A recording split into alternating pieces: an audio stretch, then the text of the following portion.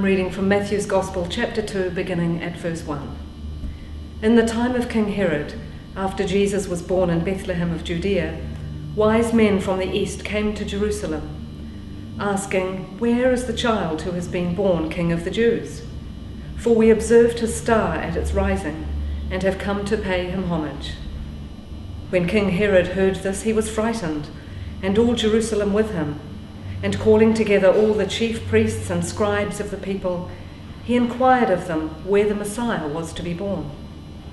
They told him, "In Bethlehem of Judea, for so it has been written by the prophet.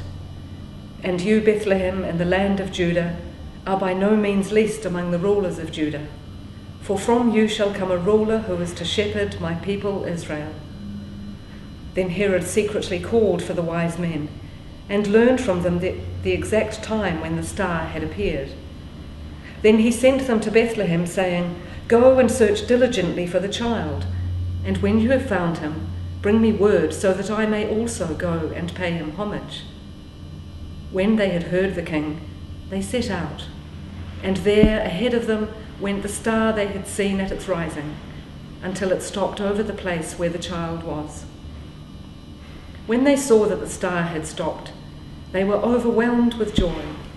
On entering the house, they saw the child with Mary his mother, and they knelt down and paid him homage.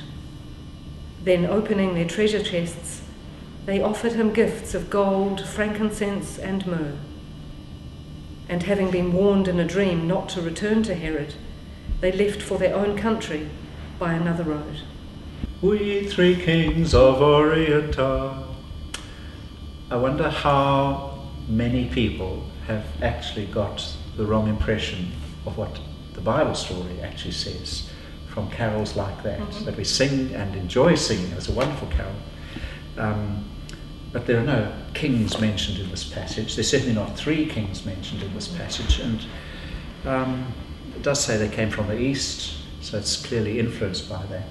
But it is a fascinating passage, and reminds me how we have so often blended the Christmas stories, Luke's version and Matthew's version together, and how good it is to read the passage on its own, as a whole, as a story on its own, without all these other things that come in.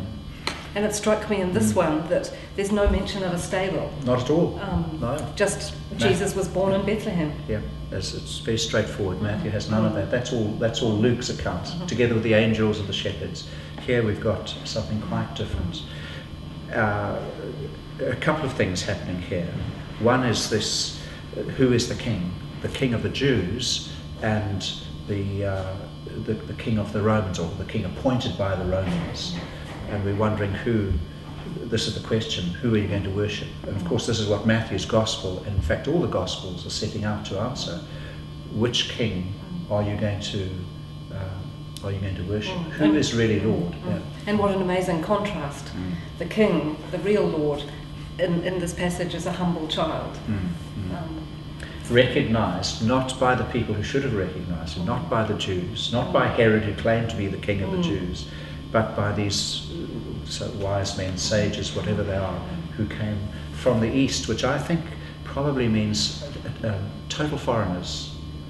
And I always think of this particular passage in the word Epiphany, which is the Sunday, of course, we're celebrating, the feast we're celebrating now.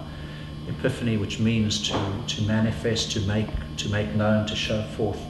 This is God's word going out to the rest of the world. And often a moment of great insight is what we associate with that word Epiphany.